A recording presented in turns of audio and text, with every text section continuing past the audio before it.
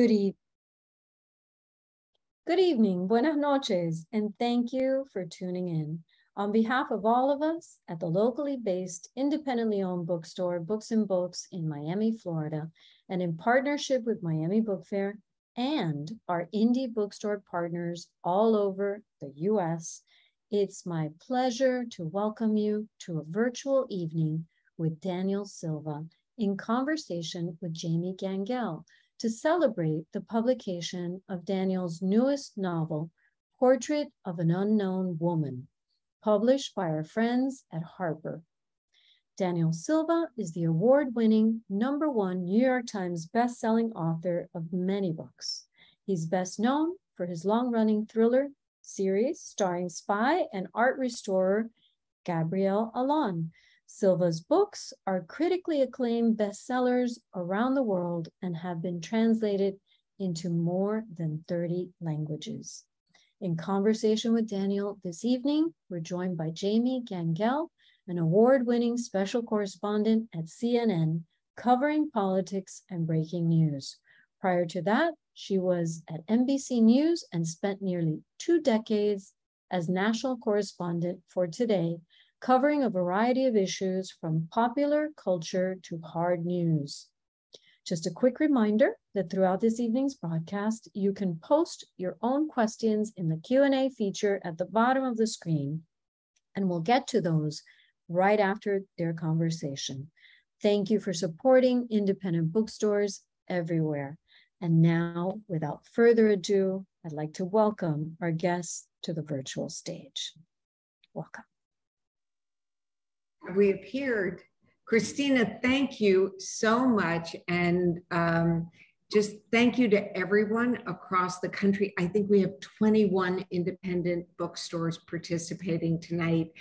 And as much as Danny would like to be there in person, this is a way to reach everyone across the country. Hi, honey. Hi, it's been a long time since I've seen you. Where are you? Where am I? Yeah. Well, let's see if you can guess here. Where am I? Can you see that? That's St. Louis. That's St. Louis. That is correct.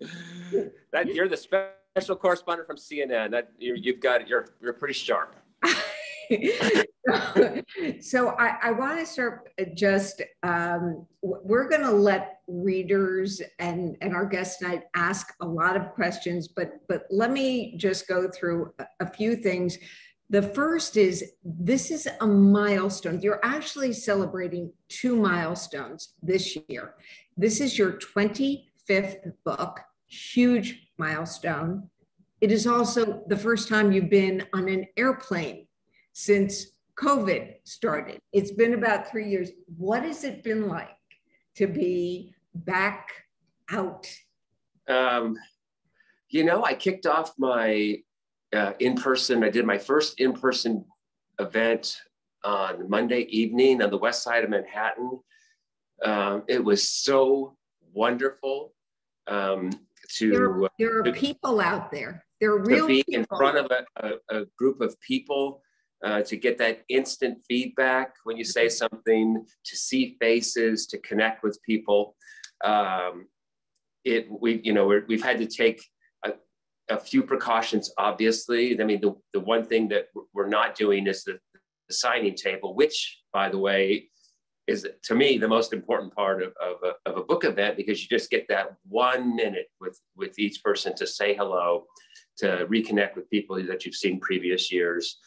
So that's the one thing that we're not doing, but we're trying to make it as safe as possible for everyone who's in the audience, for me to try to get through this long trip without contracting the virus. And it's been wonderful to be back out again. The only problem is that you're not with me. You were supposed to be with me, but you were doing something last night. I think I saw you on television last night. Were you on TV last night? A little bit. A little bit? This is just a little bit. A tiny bit? Okay. Just a little bit. So let's talk about Portrait of an Unknown Woman. And I'm going to ask you to tell us a little bit about the book, but no spoilers. the book is a book that I've been dying to write for a very long time. In the beginning of the book, we see Gabriel transition as hinted in the last book and the prior book. He retires from the office at the beginning of this novel and settles quietly with Chiara and the children in Venice to resume his career as an art restorer. And interestingly enough, he'll be working for his wife, which is something that I happen to know a little something about. His wife, Chiara, is now the director of the general manager of the Ciampolo Restoration Company in Venice, the most prominent restoration firm in Venice. Gabriel is the director of the paintings department, so he reports to his wife. And as often is the case, he gets pulled away from what he's supposed to be doing.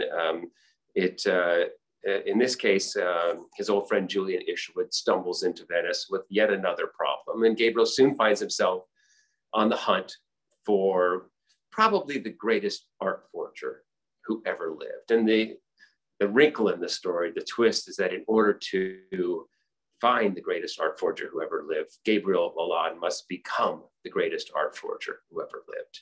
It is a fast-paced, entertaining, lighter, at times hilarious journey through the dirty side of the art world.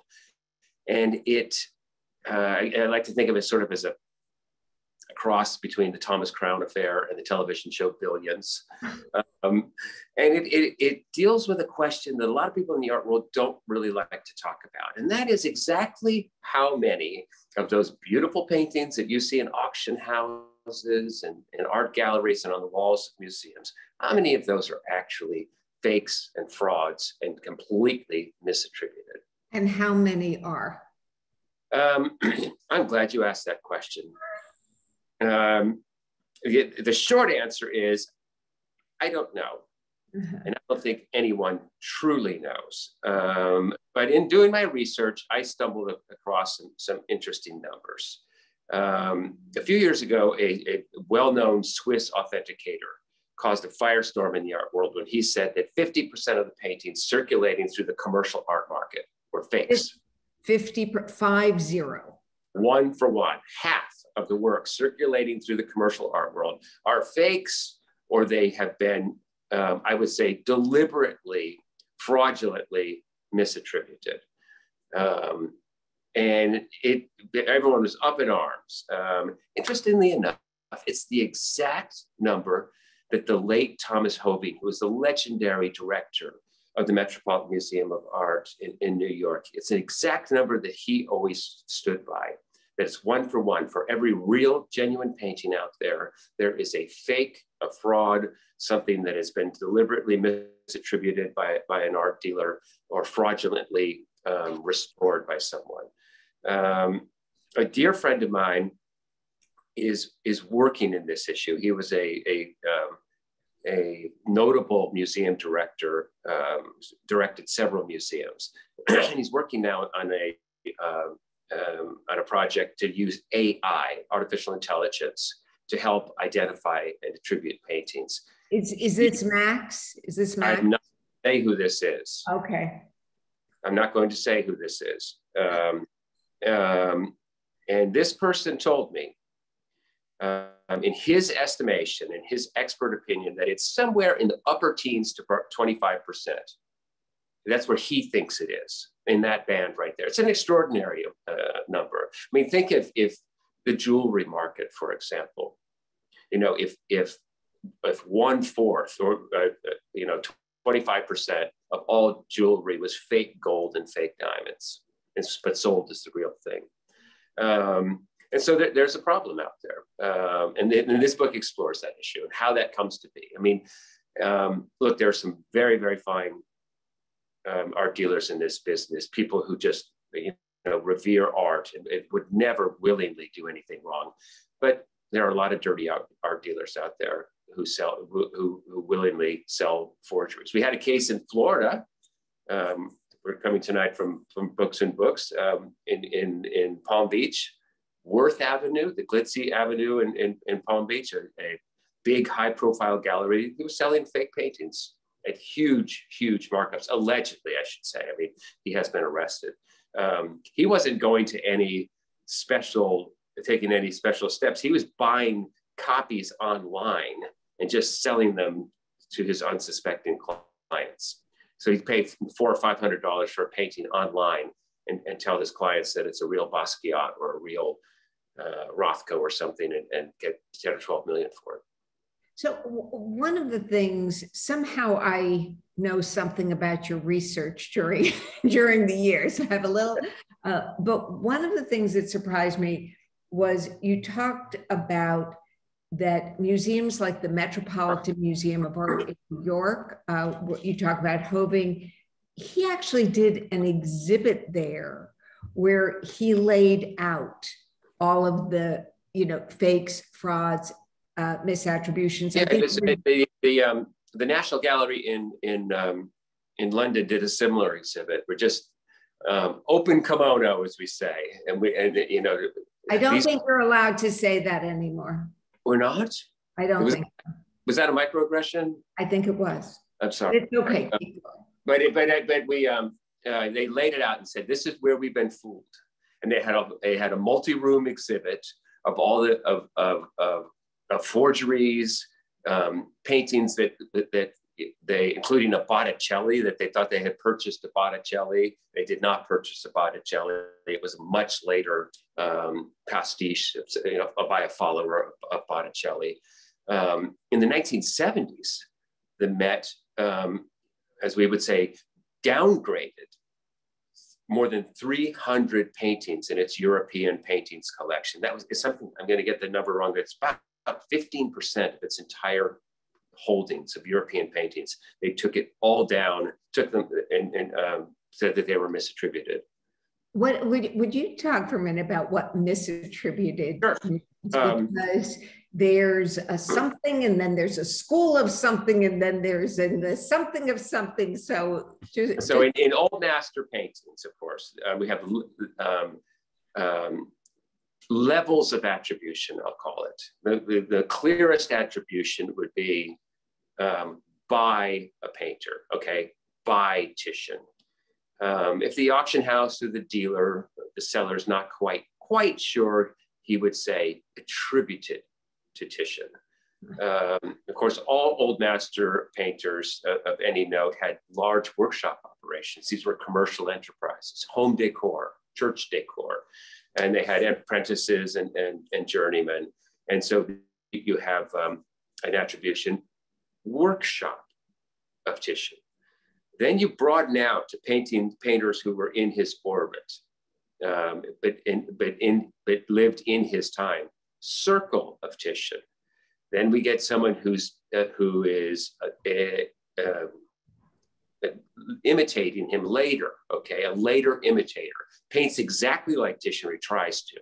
He would be painting. The attribution would be manner of Titian. And then you get, even after that, a few years later, maybe even a century after him, you get after Titian. These are artists who are just producing copies. And what happened was, before we got sophisticated in how to determine what is what, a lot of this stuff got all mixed up. And so, when people started acquiring art in the 19th century, when British aristocrats would they would make the grand tour to Italy. Okay, they would go and they'd bring home a bunch of art. They were getting stuff that was completely, in many cases, completely misattributed. They were also getting just fakes, copies that Italian dealers were foisting on them. Same thing happened when wealthy Americans started collecting. They were getting things that were completely misattributed and just junk that these guys were selling to them. So it got all mixed up over the years. And then those wealthy Americans would, of course, donate their paintings to museums. And so you get something in a Midwestern museum, for example, that says, whatever, Holy Family, Madonna and Child, Titian. Well, it's not a Titian. It's not a Titian. I'm speaking as an example of how something might go wrong. And so it's taken a long time to just sort of demote and downgrade and really figure out what is actually what. So, and then sometimes something will get downgraded, and then a scholar will come back and say, wait, not so fast. That actually is a Titian. That is a Botticelli. We were wrong to downgrade it. So there's a wonderful expression or a quote that I came across, that the attributions of paintings should be written in pencil because they change. Huh. And they change because of who's examining them, with what technical tools and what they can bring to it. So paintings sort of come in and out. And obviously, if you're the owner of a painting like that, the value of your painting can go up wildly, or it can be worth nothing. I mean, next to nothing with a change of attribution. So let's get back to Gabriel Allon's role in all of this. Gabriel Allon is pretty darn good at spotting fakes. Well, we have seen Gabriel be used as an authenticator before. Julian uses Gabriel frequently because as he likes to say, he's been around paintings for 100 years. Art restorers, because they are really in the painting. I mean, they are right there, nose to nose with it. They know these paintings a lot better than many art historians and connoisseurs. And then many experts like Gabriel do have a sixth sense. They're known as fake busters. That when they see something that's wrong, they just know it instantly. They just know it instantly. Francis O'Connor, the late Francis O'Connor, the expert in Jackson Pollock. Obviously, Pollock is someone who has been forged a lot, probably being forged right now. Someone right now is out there forging a Pollock and getting ready to put it on the market. He said that he could tell in 1 second whether it was real or not, and that there are people who just possess that ability, and Gabriel is one of them.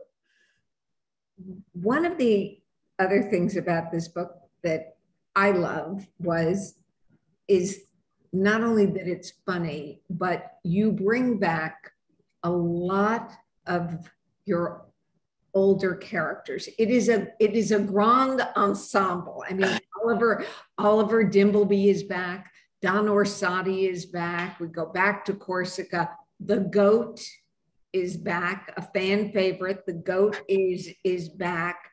Gabriel seems to be in a new place in his life, and his children are a little older, old enough so that they have some star turns. Yeah, you'll see in chapter 2, there's a paragraph or two where I make the turn with Gabriel. And he's the same character, but I just restored him a little bit. I retouched him a tiny, tiny bit for this final lap of his life and the series. And I love this version of Gabriel. This is where I always wanted the series to end up. Many of the books have had art components to them or have begun in the art world, and then they branched off elsewhere. This one begins in the art world and for the most part stays in the art world. And one of the things that was, I didn't want to say struggled with, but when Gabriel was the director of the office and he's jetting around the world doing, global operations, it was hard for me to bring slow the books down enough for him to get some meaningful time with his children. And I was able at the beginning of this novel to have a couple of really nice scenes with these amazing children of his. And look, I love writing female characters. The series is populated with really remarkable women, and Gabriel's daughter Irene is the newest addition to that, and she is a handful. She is she looks exactly like Gabriel's mother and has all of Chiara's mannerisms. So she's when he looks at his daughter, he sees the two most important women in his life, and she's just a special child, and they have a great relationship. And she has a star turn in this book. Yeah. Can you give us one example of Irene who appears to call out her father? Anything past her. An example of it, no spoilers, but she just does have she has a little bit of second sight to her. She's a little bit of a magical character, always has been.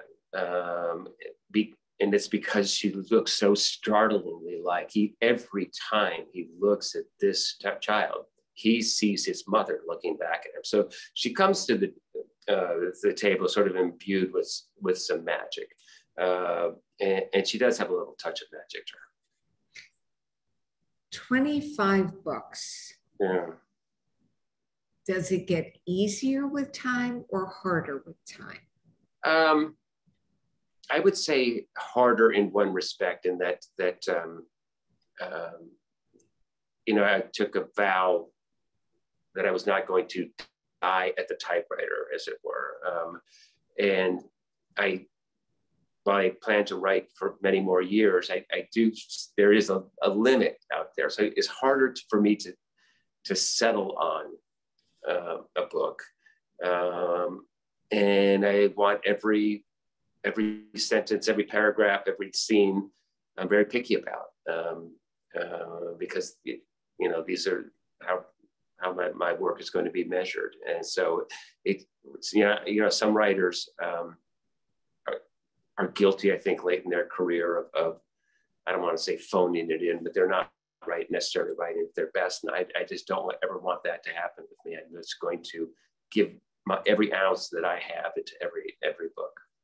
Is it fair to say, panic is the wrong word, but you hold yourself to a very high standard? You have an expression about whether a particular book is a worthy entry.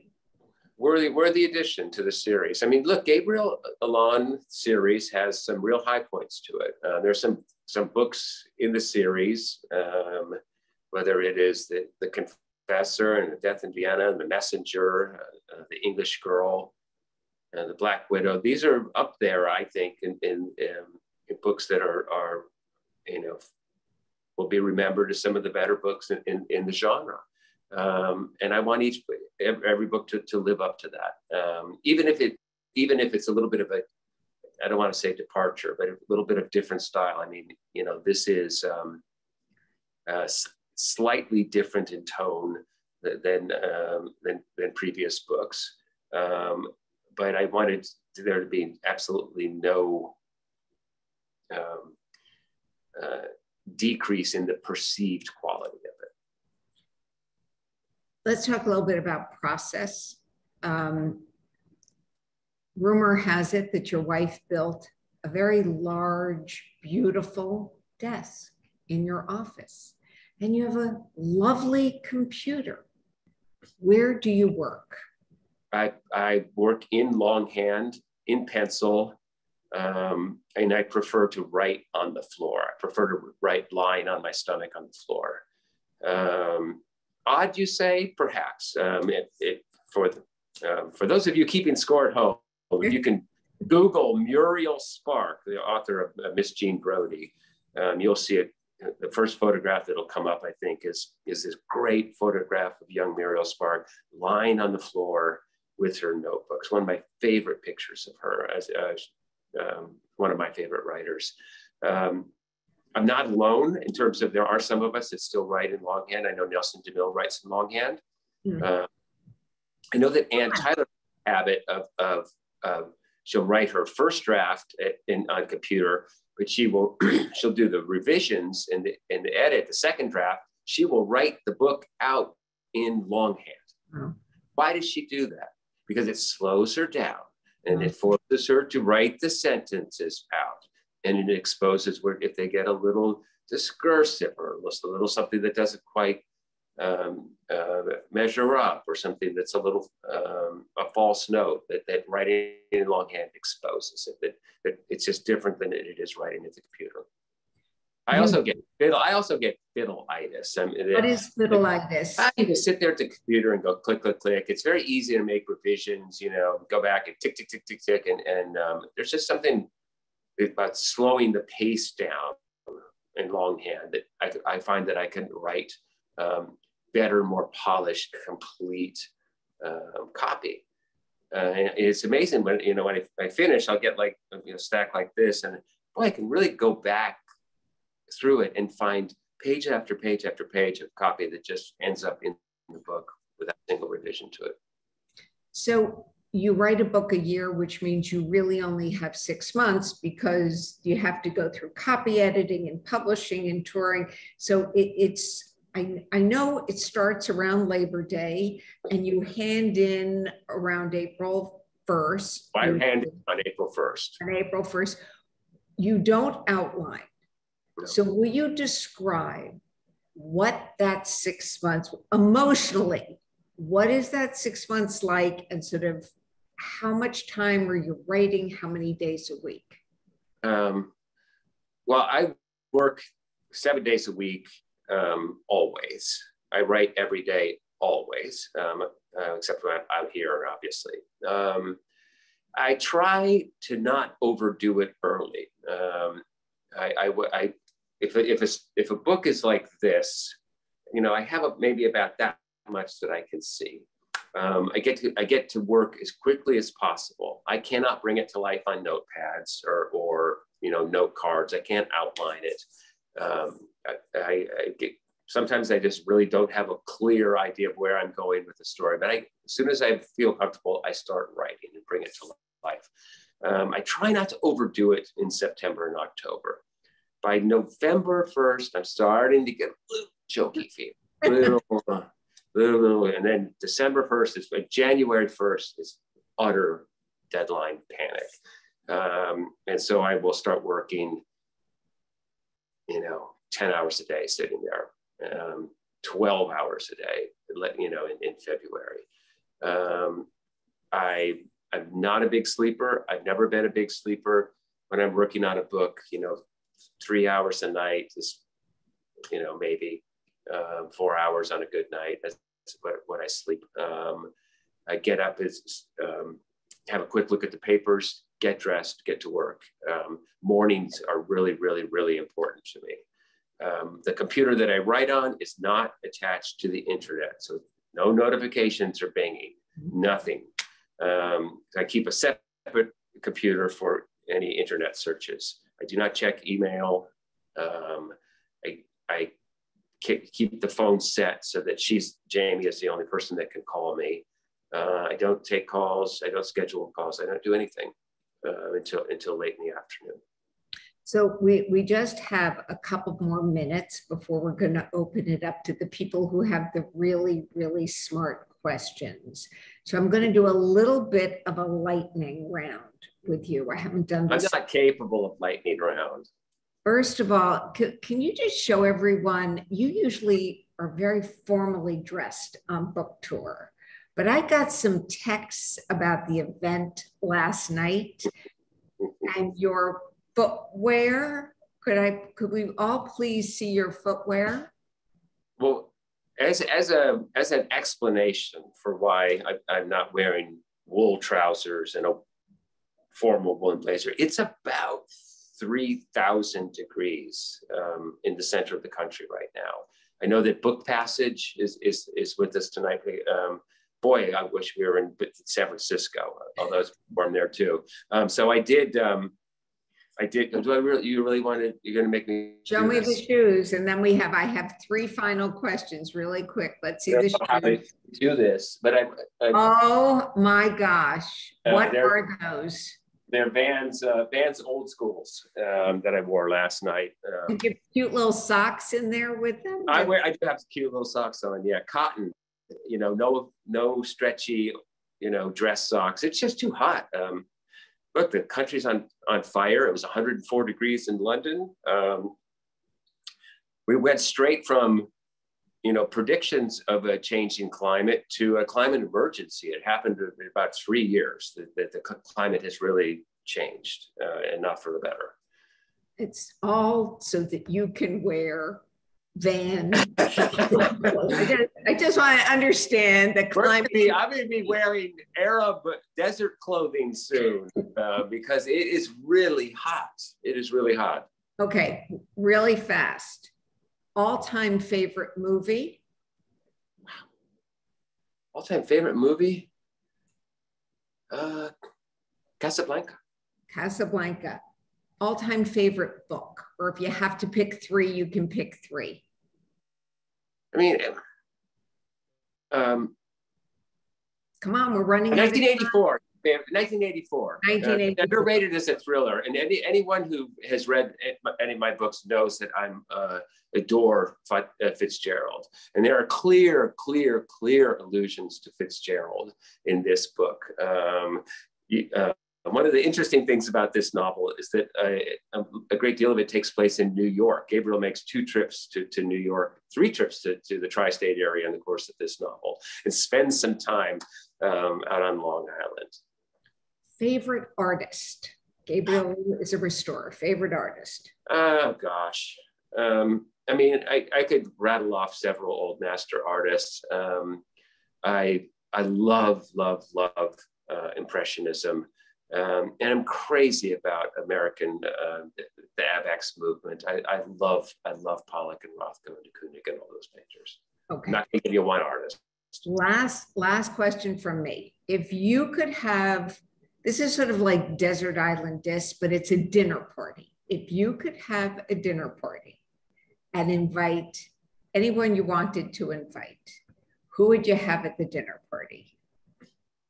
Oh boy. Well, I would love George Orwell to be there. Poor George. I really want to write a book or do a movie about the writing of 1984. He's dying of tuberculosis. He's holed up in a cottage in Scotland. It'd just be a great story. So I'd like to have poor George or Eric Blair there.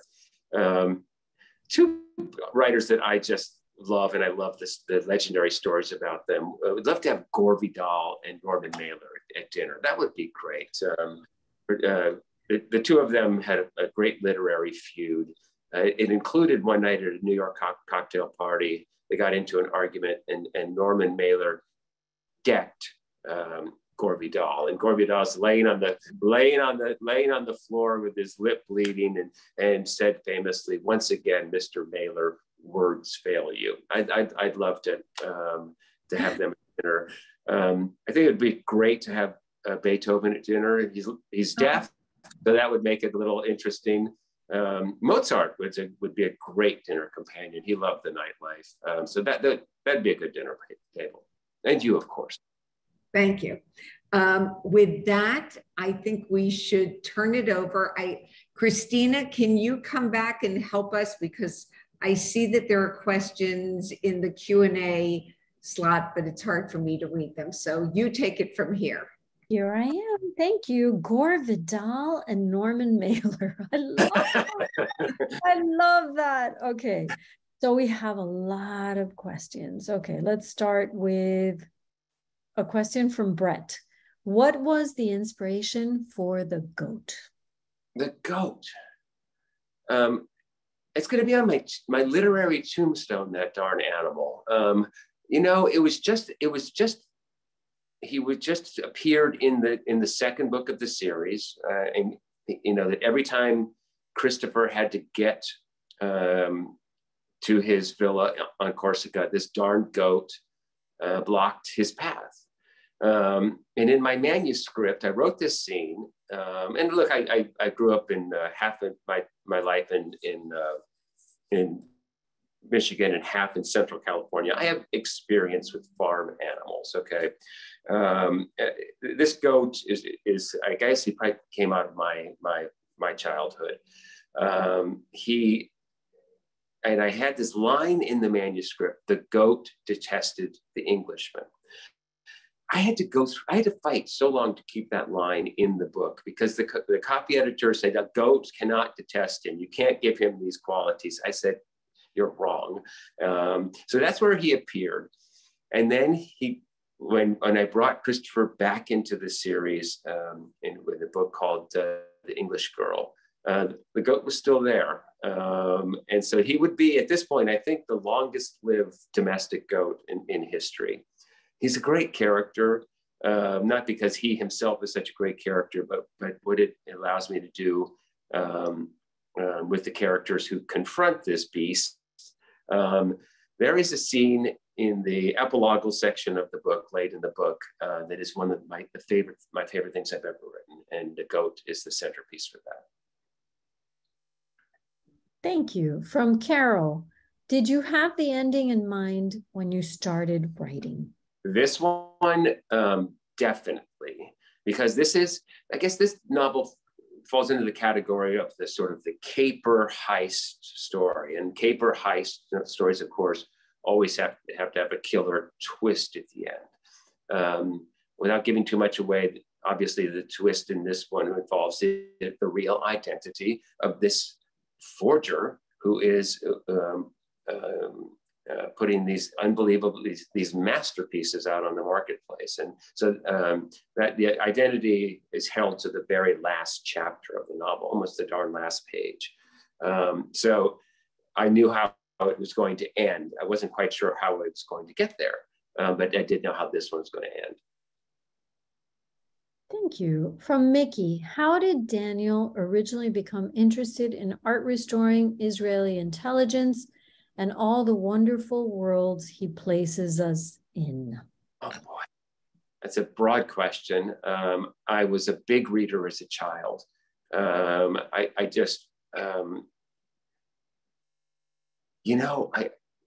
You probably don't remember The World at War, that television program on public television back in the 70s. I watched that program religiously on KQED in San Francisco and just really became interested in history, in World War II, and the Holocaust and the history of the Middle East and the history of Israel. And Gabriel sort of stands at the crossroads of a lot of things that I'm interested in, including art. I'm just passionate about art. My mother took me to a Van Gogh exhibit when it came to the United States in the 70s. That I went to the Palace of Fine Arts in San Francisco to see this, and I was hooked from the beginning. I'm crazy about art. And so, the restoration aspect to Gabriel's character was a little bit of serendipity. While I was creating the character, I just happened to have dinner with a dear friend of mine who is one of the world's finest art restorers. I mean, truly. And I was like, well, hold on a minute. Wouldn't this be interesting if Gabriel's cover job? And I pulled him aside at dinner and I said, I have this crazy idea. I'd like to turn an Israeli assassin into an Italian art restorer. Can you help me do that? He said, absolutely. And so I spent the next few days in the laboratory at the National Gallery of Art in Washington, studying restoration. I learned everything I could about the craft of restoration. It seemed to me that it had a great deal in common with the craft of counterterrorism and assassination. I blended the two together, and Gabriel Allon was born.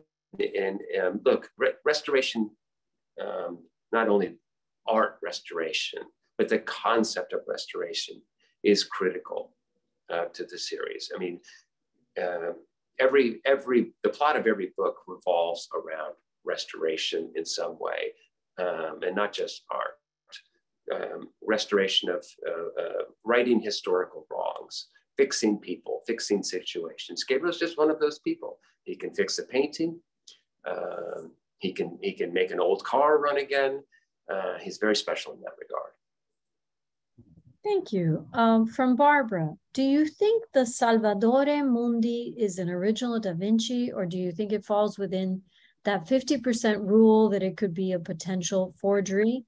Were you at all inspired by the incredible story of provenance and ultimate sale of the Mundi for $580 million? I'm going to be careful about how I speak about the painting. So no, it's not a forgery. I guess I put my feelings about the painting in a book called The New Girl, because it's actually in the book. And so Gabriel said of the painting that it's possible that a very small portion of it was a Leonardo a long time ago. So that's where I would guess I would come down on it. I am troubled by the fact that on the panel itself, there's a huge, huge knot. It seems, I find it hard to believe that Leonardo would put it on a painting, a piece of wood that's so flawed. If you were able to see what the picture really looks like, and a friend of mine was able to see it when it was taken down, okay, when all the varnish was taken off and all of the work that previous restorers had done over the centuries was taken down. If you could really see what it looks like, it's a wreck. And so it was restored by the greatest restorer in the world. She is remarkable. So much of what you see is her work. And so I guess I would categorize the painting not as dubiously restored or fraudulently restored, but as it's over restored. It looks perfect. I actually had a chance to see it before Sotheby's got it and turned it into this global sensation. I can't say where I saw it, but I was face to face with it in a vault. And when the light came on and it hit the painting, it is one of those arresting images. You just sort of go, whoa. And it does look like Leonardo's work. It's an odd painting, but still it grabs you. But I would say of the painting that it's definitely over restored. And perhaps it would have been nicer if she had maybe had a little bit of a lighter touch to it.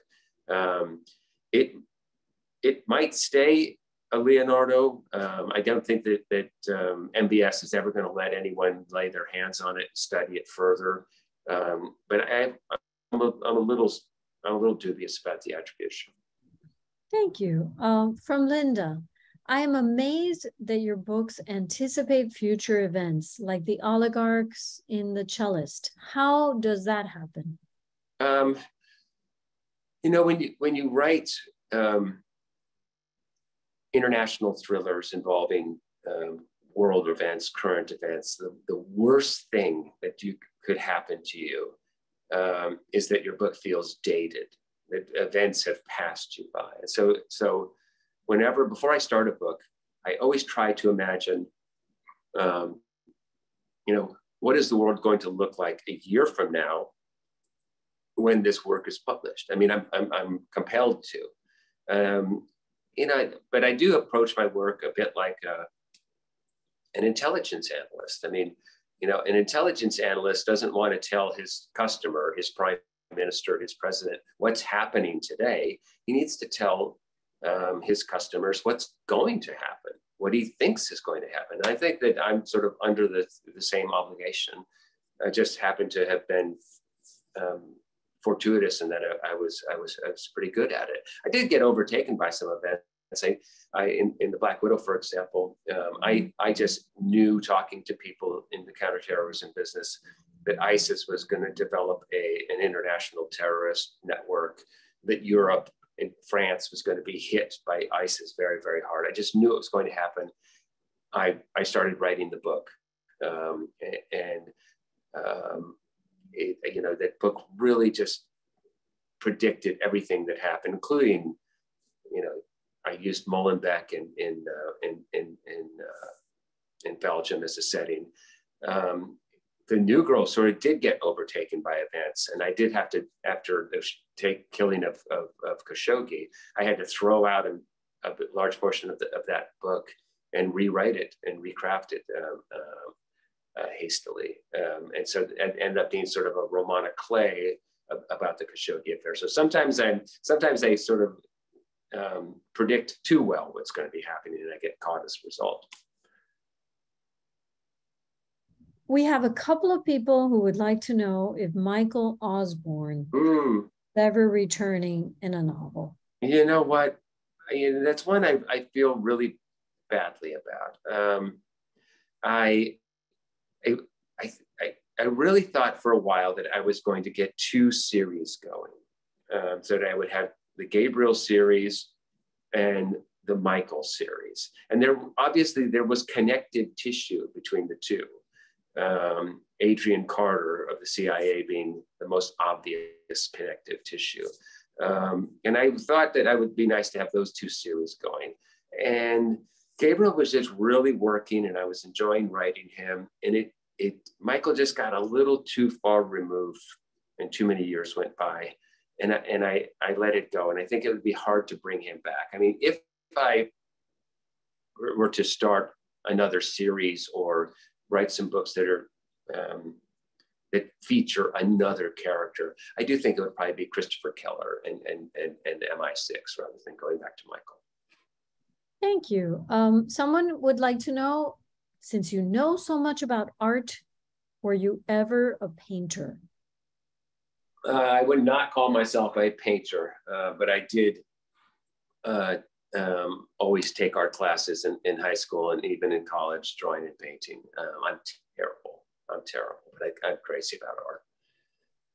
And then lots of people that would like to know, will there be a movie or a series from the books? And if so, I had play Gabriel.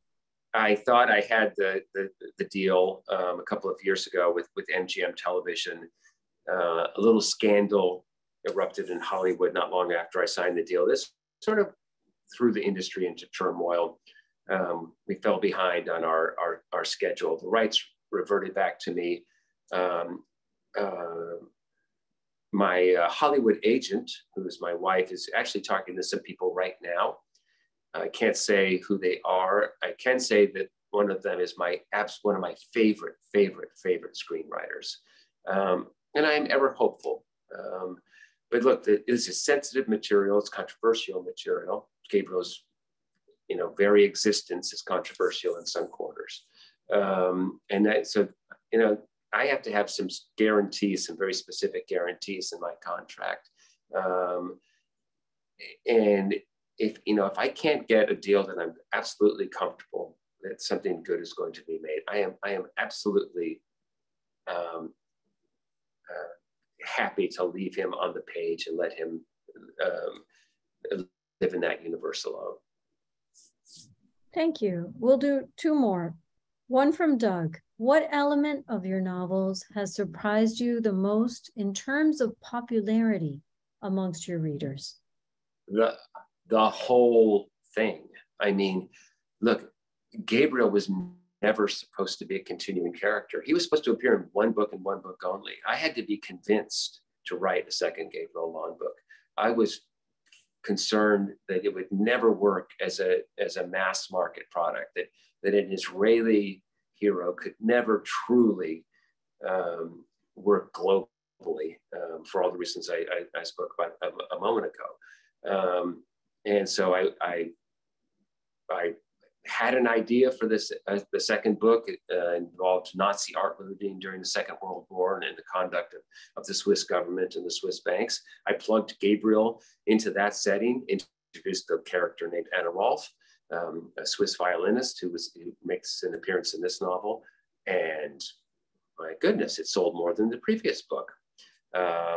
It seems crazy to think now that Confessor is one of my most popular books. It's on a couple of lists of the greatest thrillers of all time. When I first drew up the notes for The Confessor, Gabriel was not in that book.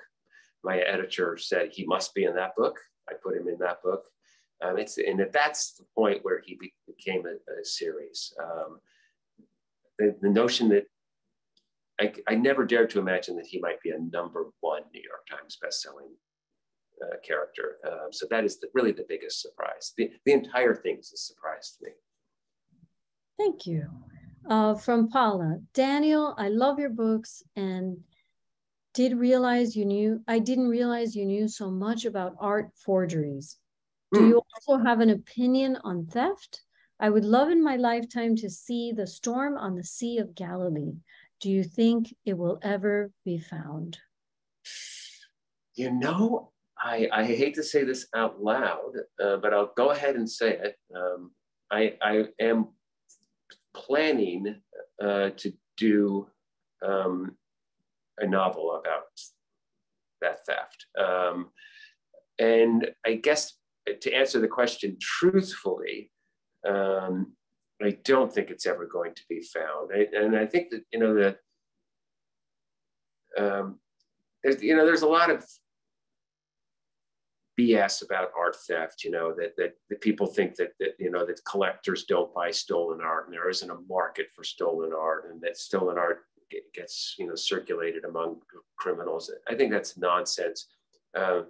My character Maurice Durand is an art thief and a broker in stolen art. He's obviously a little bit of a superheated character, but there is a huge market for stolen art. I don't know where those paintings are from the Gardner heist. The fact that they've been gone for so long would say to me that someone's got them, someone's keeping them, or they might have been lost or destroyed in some way. I am really interested in art theft. Art theft is going to play a role in future books. And I've been crazy about art forgery for a long time. And I think people are going to learn a lot about art forgery by reading this book. And they're going to see Gabriel Allon forge some paintings. I mean, a restore of his talent would be if he were to break bad, I mean, he would be lethal with the paintbrush in his hand. He could fool anybody. I'll give one little spoiler. He's just screwing around in his studio, and he paints two perfect Modiglianis in a matter of hours. And if he were to take those onto the market, he could make tens of millions of dollars doing it. Fantastic. Thank you so much. So you're both amazing. We love your books so much. We love carrying them. We love selling them. We're so grateful for your time, for being with us tonight. Can't thank you enough. Thank you to everyone watching, to our partner bookstores, and hopefully we will see you the next time in person. Hopefully. Guys, everyone out there, thank you so much for joining us this evening. And again, maybe, next year in person, we hope. Thank you both. Have a great evening, everyone. Thank you, Christina. Bye. Bye.